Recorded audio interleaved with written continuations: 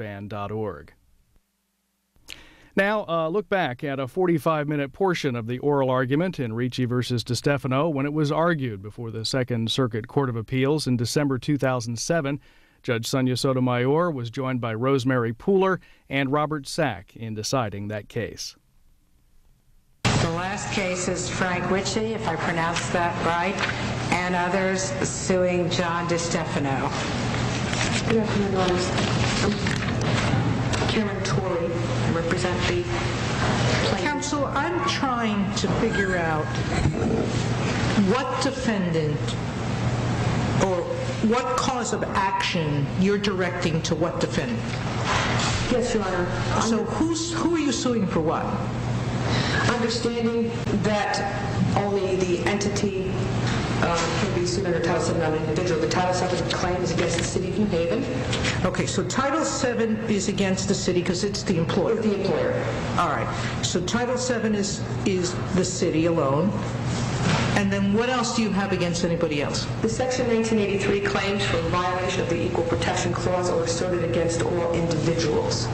Who were decision makers and in a failure to certify the tests, or all those involved everyone in bringing about this result are named in the action. All right, so you're including I think there are only 3 board members that you charge. 3 board members? 2, Your Honor. 2 board members, and then you have the mayor and the 2 executive officers, correct? The former corporation counsel of the city's personnel director, the former chief executive officer, as well as the mayor, chief civil service examiner Noelia Marcano figures prominently in the action, Your Honor, but she was not named as a defendant. All right. Don't we have my problem with your 1983 cause of action is, do you have any proof that anybody but the board certifies this list or doesn't certify it? Certifies the list, Your Honor. I'm not sure. From the test. Who certifies the list? The board, correct? The board takes the list from the personnel director, looks at it under the standard procedure, and because the charter and the rules limit the duration of the list, it is the board's duty to publish it and sign it and give it a start date and an end date. That's their only function. That's the certification of the list. Yeah, it's a term that's much overused. It's a clerical function. The list can only live for 2 years. So there's got to be some mechanism by which you fix the first day of the list. And the way it works in New Haven is the board at its regular meeting gets these lists and the chairman of the board signs the eligibility. So how do the non-board members get made liable for the failure to certify the list? Because they're the ones who provoked it. The only reason the board failed to certify the list is because the mayor, his staff, prodded them to do so. Without the behavior of the individual defendants, that vote never would have occurred. They would have just signed it and the list would have been published and no clients would be promoted. And this is an interesting claim with respect to those 3 other people. Putting aside, politicians every day get up in all types of fora and make what I consider the most ridiculous arguments, some of them illegal. I mean, I've heard politicians say, suppress the First Amendment and don't let those rabble-rousers speak. All right? I mean, I've heard elected officials say that in the press and otherwise. You're suggesting that the mere advocacy of a position can make those 3 others liable for the decisions or lack thereof of the board? Absolutely, Your Honor. Under what theory? Under the theory of this and every other circuit. Well, if they're not a decision maker, they don't make the decision. The board makes the decision as to whether to certify or not. If they're not a decision maker, why aren't you suing the police officers who spoke against the certification,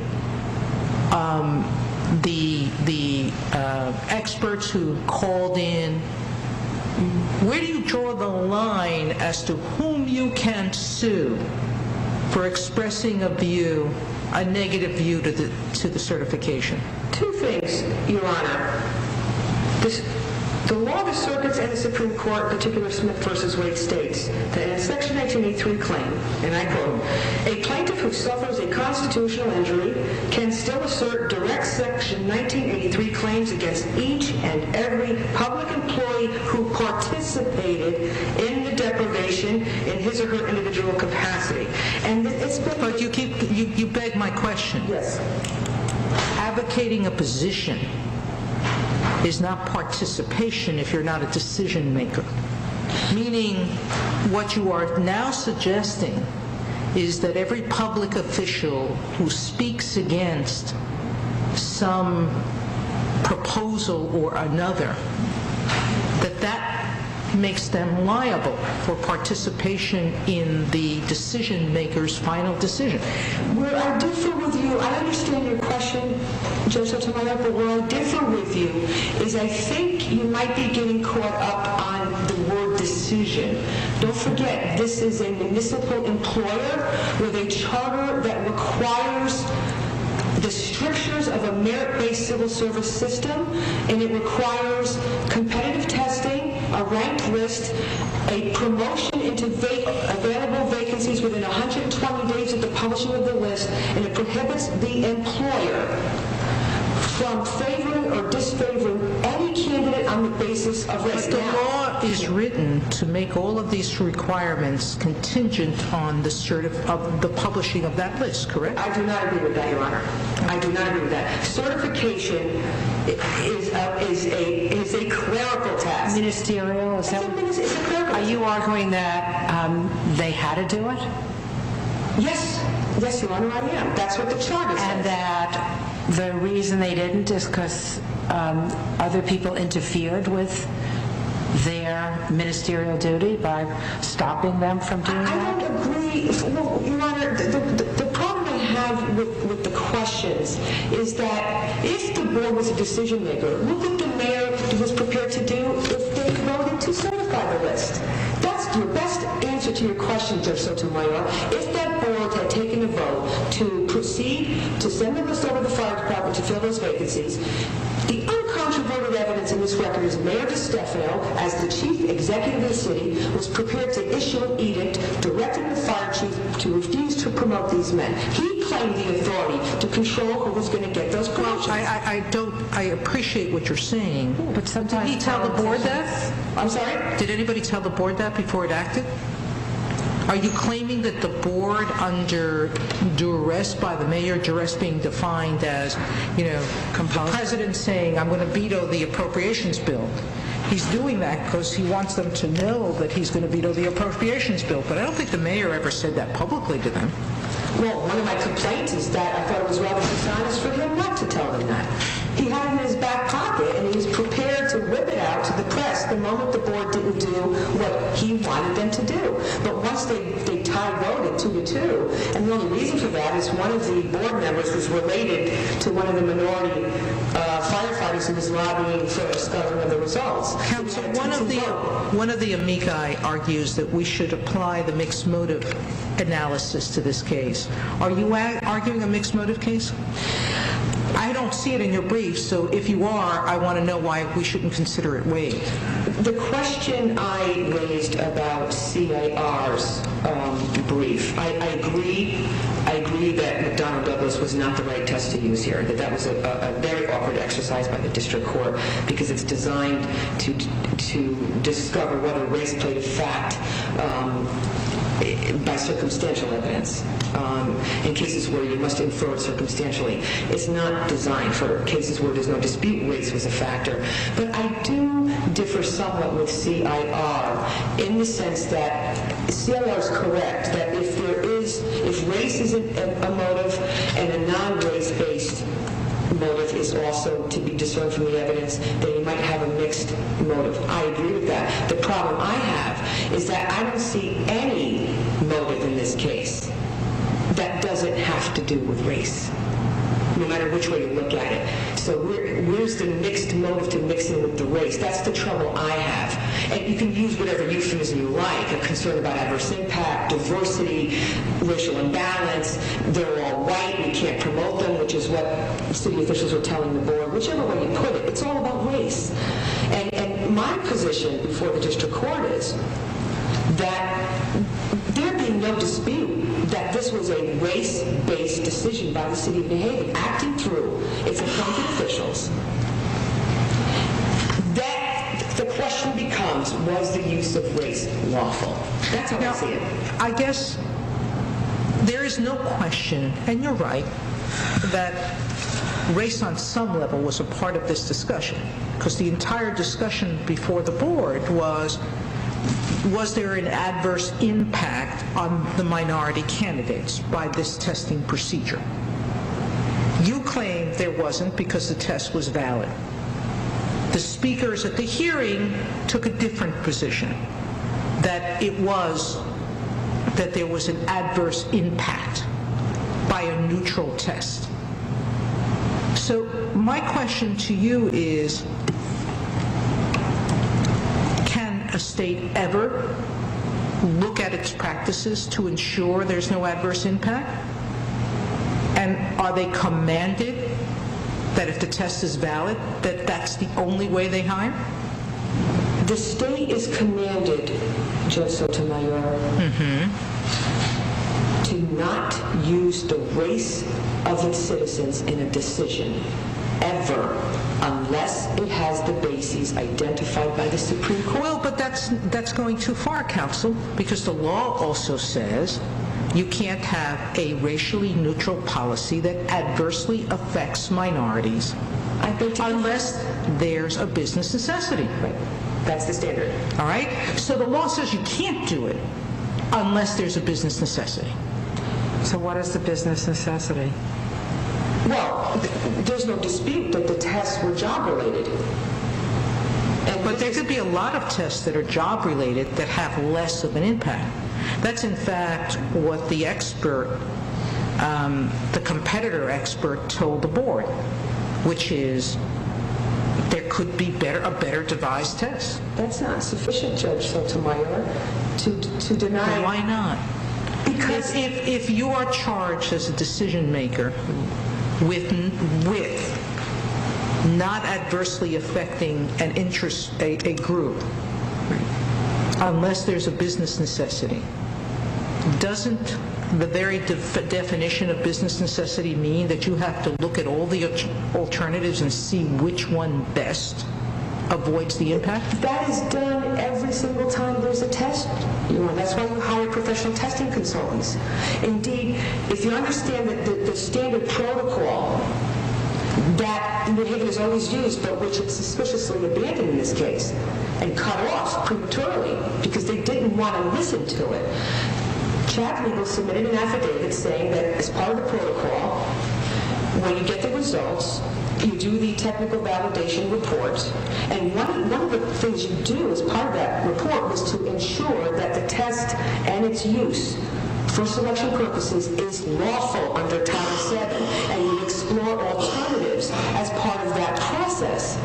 So adverse impact in civil service testing is not an anomaly. It's all but guaranteed. In adverse impact, to the extent I understand... But it had never happened before in New Haven. It happens every time in New Haven, Judge Brewer. It's never not happened. Well, what the board was told, and you're disputing what they were told, was that there were less adverse impact from prior tests than from this one. That's what they were told. That's what they were told, and what I submitted was evidence to show that that was a flat falsehood. A flat falsehood. And statistical errors was one of the things that if I had time, I wish to talk about.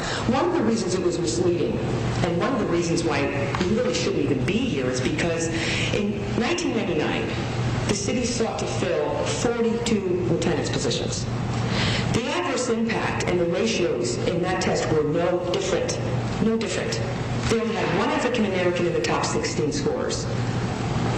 But there were filling 42 positions. So when you have that mass vacancy, you can reach further and further down the list. In 2003, they were only seeking to fill 7 vacancies.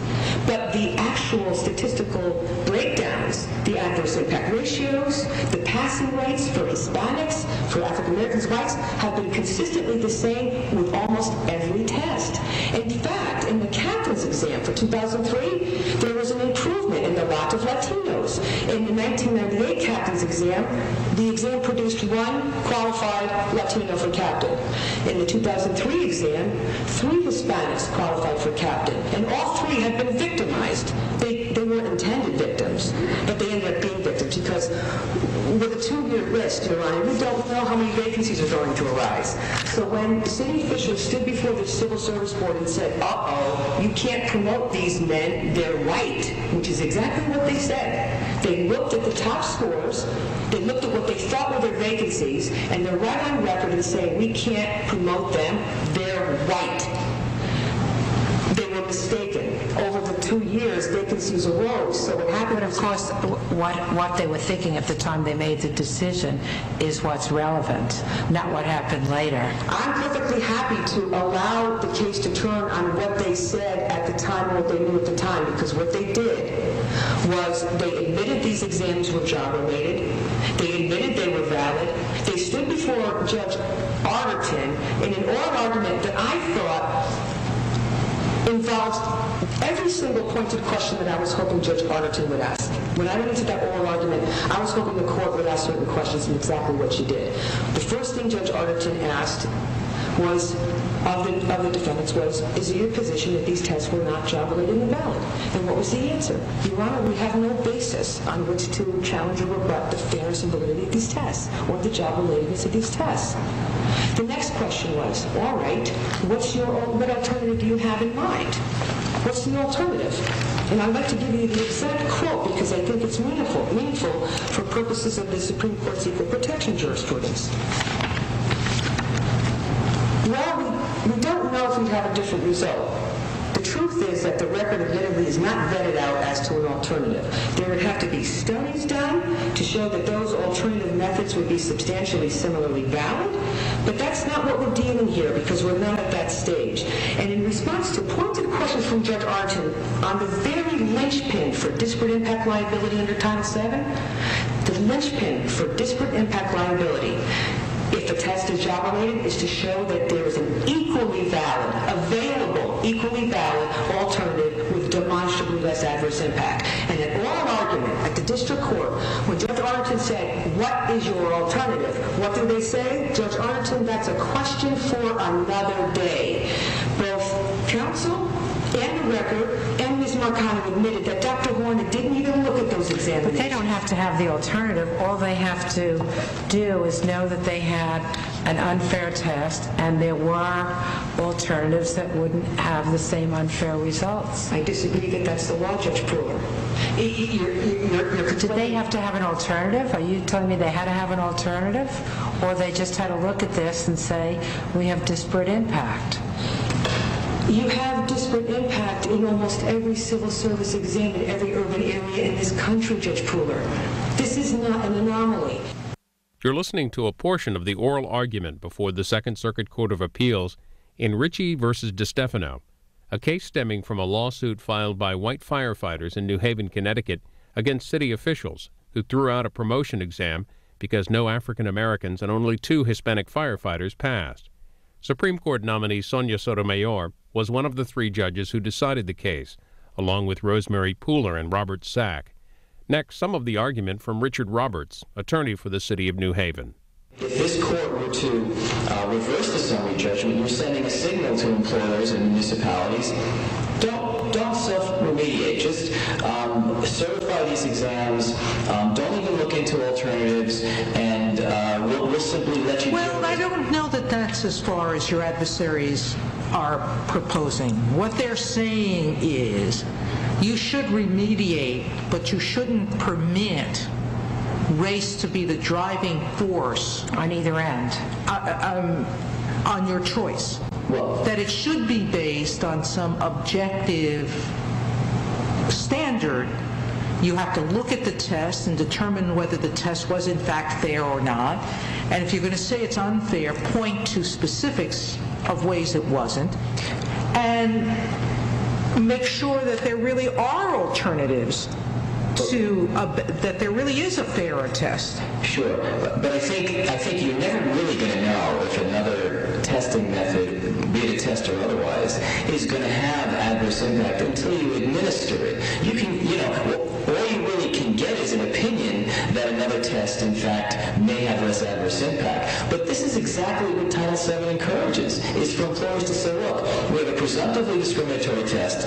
Let's step back and try to do it better. Let's look into the alternatives. That's what we're prepared to do, but not for the challenge in this lawsuit. What we will do if you uphold the summary judgment, and we haven't had that opportunity. But that is what Title VII requires. This case really boils down to a single point, which is that the intent to remedy disparate impact with minorities is not the equivalent to an intent to discriminate against non-minorities. Let's bear in mind, Your Honors, the plaintiff bears the burden, in this case under the McDonnell-Douglas presumption-shifting framework, which the plaintiffs concede applies here, to prove that the defendants intentionally discriminated against them because they're Caucasian, or in one case, Hispanic, and that was the determinant factor in the decision. Well, how is this case different than the 11th Circuit's case in Williams versus Consolidated City of Jacksonville? And the court there said that a prior chief's decision not to establish 4 captain positions for promotion was illegal because the reason he made that decision was not to promote the 4 white men. How is that different than this situation? Well, in this case, we didn't take any steps. I mean, we simply are looking for another alternative. How is that different from not establishing the 4 captains' positions? You didn't certify a list that would have led inexorably to the appointment of some of the plaintiffs. Of the plaintiffs. One of more of the plaintiffs, not each one individually, but at least one of 3 of them. But we're starting all over. We don't know where the plaintiffs are going to land in this case. So it actually has a less... No, you knew that after the test. You knew what their test score was and what order they had come in. True. The first top 3 had to be offered for promotion. One of the 3 had to be picked. What we don't know is where an alternative method that we have a reasonable belief in would But you still haven't told me where the board had any evidence to base a decision that a reasonable alternative existed or would exist to improve these numbers. Well, again, Your Honor, I think they did have several sources in the hearings.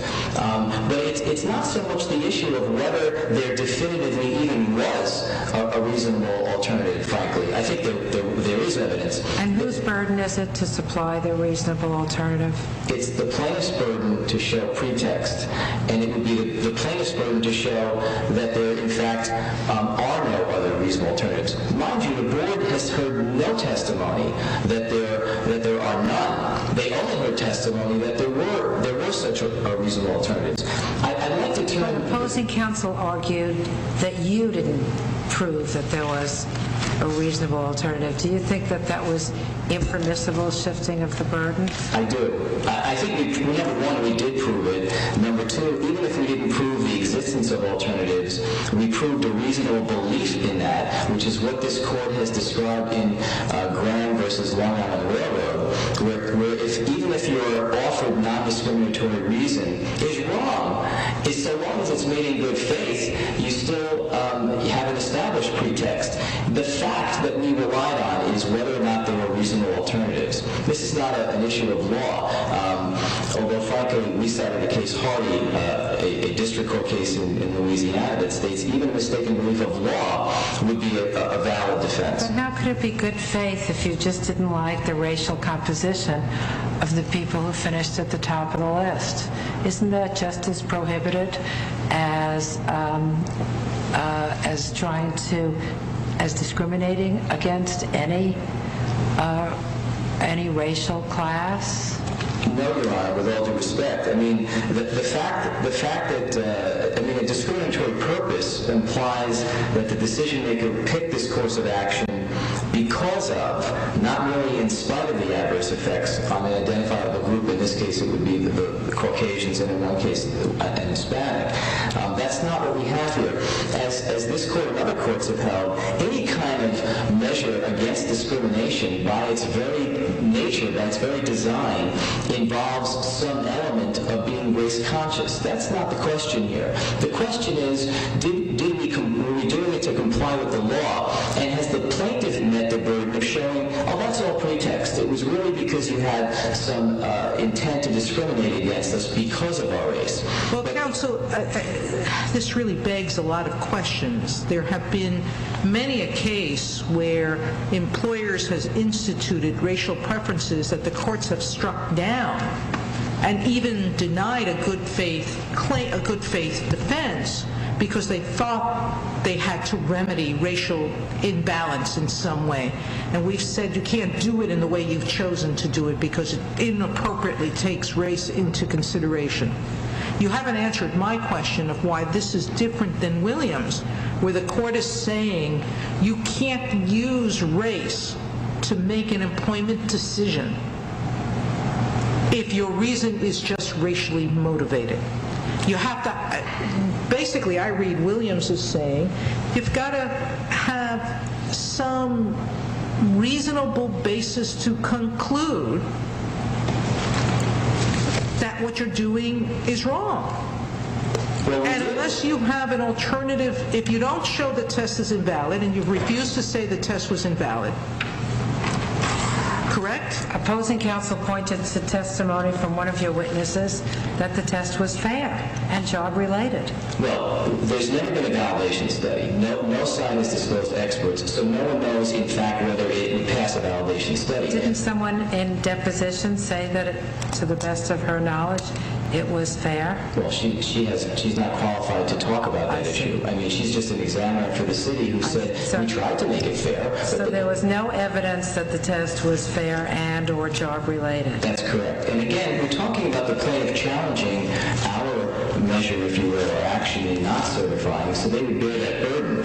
But even whether or not it would pass muster in a validation study is not the issue. The issue is... Why isn't it the issue? If you have a charter that commands you to certify, the charter says the board has to certify a test that's valid. Yes. So doesn't that say it has to make a finding that the test is invalid before it doesn't use it? Sure. And if it's using race to make that determination, isn't that illegal? Not if the only race-conscious remedy involves a concern for discriminating based on an anti-discrimination statute, Title VII. In other words, if all we're, I mean, of course it takes into account the race of the candidates. It can't not in order to be a race-conscious remedy. But the reason, compliance with Title VII, is perhaps the paramount reason that any employer could ever do away with an exam. I did want to make one reference, Your Honor, to a district court case in Tennessee where the employer did exactly what the plaintiff is suggesting that we do, which is to use a test that was presumptively discriminatory. They even went through a validation study. We didn't cite it in our brief. It's a fairly new case about a year ago, but it's Johnson versus Memphis, and it's 2006 Westlaw 3827-481. And in that case, the court held that the employer should have done exactly what we did, which is frozen the promotions and replaced it with a better new procedure. The standard that they adopted was the issue was whether we should have known or knew or should have known of other alternatives. And in fact, in that case, the plaintiff merely offered certain alternatives, suggested them. There wasn't even any testimony as we have here. So I think that case supports our position. Your Honor, I also just wanted to comment on Williams for a moment. I think that that case didn't really consider whether the defendant violated the Equal Protection Clause.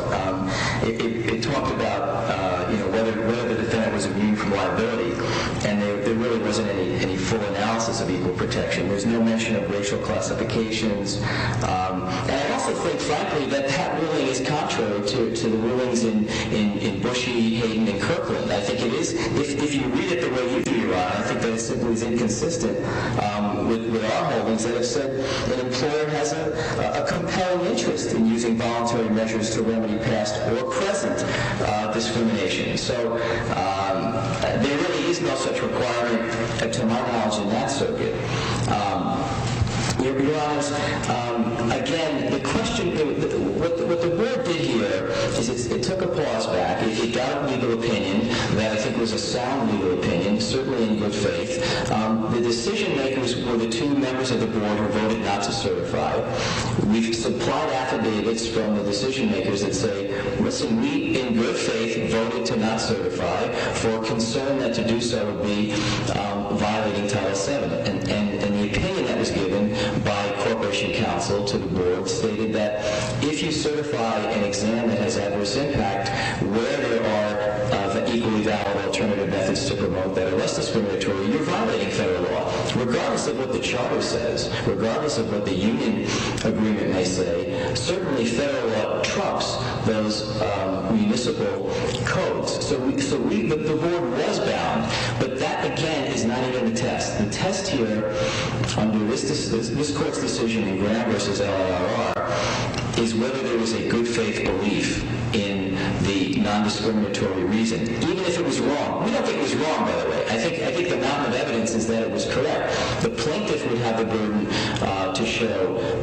that offered non-discriminatory reason was pretext, and they simply failed to do that. I mean, frankly, a lot of what this record is speculative conclusions, inadmissible evidence, be it hearsay or unauthenticated, but it doesn't create any issues as to the fact that the motivation here was to not violate the law, simply stated. And even if we're wrong in that, I don't think it's fair for the courts to second-guess employers who make good faith judgments. More importantly, I think... Conclusion? I'm sorry, Your Honor? Is that in conclusion? In conclusion, Your Honor, I believe that a desire to eliminate discriminatory impact of hiring practices on minority applicants is not the same as an intent to discriminate against non-minorities. That's what Hayden said. To self-fund would seriously stifle attempts to remedy discrimination if employers or governmental entities fear they'll be charged with discriminating against non-minorities. In fact, they will shy away from all proper efforts to rectify proper discrimination. The city did the right thing here, Your Honors. They did not certify based on a presumptively discriminatory exam when they heard credible information regarding alternatives, and at a minimum, they certainly had that good faith belief that is not disputed. So we believe the summary judgment should be upheld. Thank you for your time. Thank you, counsel. Ms. Tari, you have reserved 4 minutes. I'm going to try and keep you to the 4 minutes. Thank you, Your Honor. Since the 1980s case law on which defendant relies, Congress amended Title VII to prevent the very type of race norming and alteration of results that this court once approved. You can't do that anymore because Congress specifically prohibited it. But with that aside... But did you hear counsel allude to Hayden versus County of Nassau? Why isn't that dispositive in this Hayden case? It's the most foreign set of facts in this case, Judge. Hayden did, one of the reasons this court reached its conclusion in Hayden was because they said nobody lost anything. Nobody had taken the test yet. That was a bizarre set of facts where non-minorities sued to stop the city from even developing a test. There's no resemblance to this case. In fact, the court applied equal protection analysis. Said, look, no one was hurt here, no one was burdened, no one lost an opportunity. There weren't So did Judge Arterton here. So did Judge Arterton. She said no one was hurt here either. No one was hurt? For heaven's sakes, Judge. If they didn't refuse to fill the vacancies, these men would be lieutenants and captains. How can you say they weren't hurt? They're out $1,000 apiece. Half of their marriages were strained by this. They spent 3 months of their lives holed up in a room like I was and you were when you took the bar exam. With all due respect to Judge Arterton, I think a fundamental failure is the application of these concepts to his job as if these men were garbage collectors. This is a command position in a first responder agency. The books you see piled up on my desk are fire science books. These men face life-threatening circumstances every time they go out. And Noelle and Mercado agree with me. Please look at the examinations. They're under seal. It's volume 3. You need to know this is not an aptitude test. This is a high-level command position in a post-9/11 era, no less. They are tested for their knowledge of fire behavior, combustion principles, building collapse, truss roofs, building construction, confined space rescue, dirty bomb response, anthrax, metallurgy. And I opened my district court brief with a plea to the court to not treat these men in this profession as if it were unskilled labor. We don't do this to lawyers or doctors or nurses or accountants or even real estate brokers. But somehow we treat firefighters as if it doesn't require any knowledge to do the job. Firefighters die every week in this country, and when I opened up my brief, I told Judge Arterton of a case right a few miles away where young father and firefighter Eddie Ramos died after a truss roof collapsed in a warehouse fire because the person who commanded the scene decided to send men into an unoccupied house with no people to save on Thanksgiving Day with a truss roof, known to collapse early in the fire because of the nature of the pins that hold the trusses together. Well, it collapsed, and for 20 minutes he couldn't find any air. He suffocated to death. And the fire chief had to go tell his 6-year-old her father was coming home. I'm not being histrionic. That happens all the time. And if you can't pass a competency exam and answer substantive job knowledge questions, I think the only compelling governmental interest or Title VII interest I see... Counsel, yes. We're not suggesting that unqualified people be hired. The city's not suggesting that. All right? But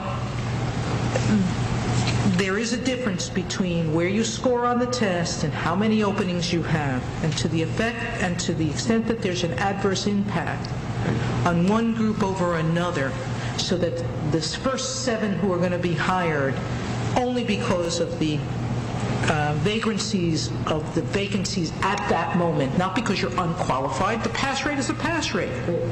All right?